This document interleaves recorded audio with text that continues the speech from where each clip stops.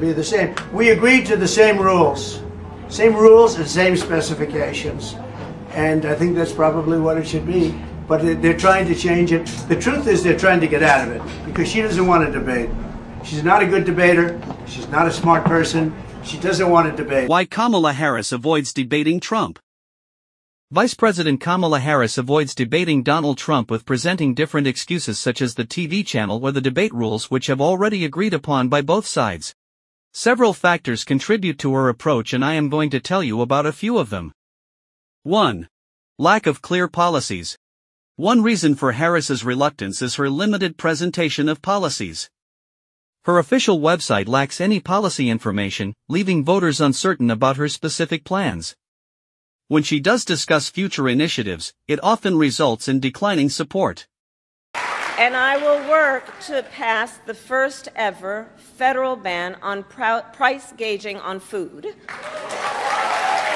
This vulnerability provides good material for Trump team to use for their benefit. 2. Media image versus previous policies. But in our country, we need you to be Kamala of the country. Harris's media portrayal has shifted significantly since her time as vice president or senator.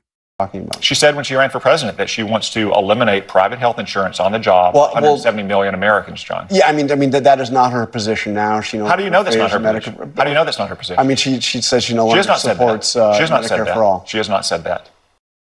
The media has attempted to create a new image for her, one that may not align with her previous stances.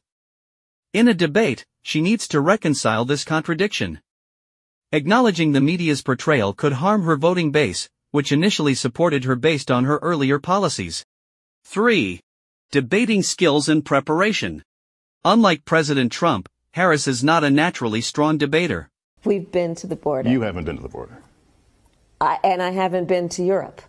And I mean, I don't understand the point that you're... She requires extensive preparation to perform well in debates. However, dedicating time to debate preparation means canceling many campaign events, which could impact her overall campaign strategy. And, the uncertainty of debate outcomes makes her cautious about committing to such high-stakes events. Thanks for watching. If you are thinking of another reason, please write in the comments.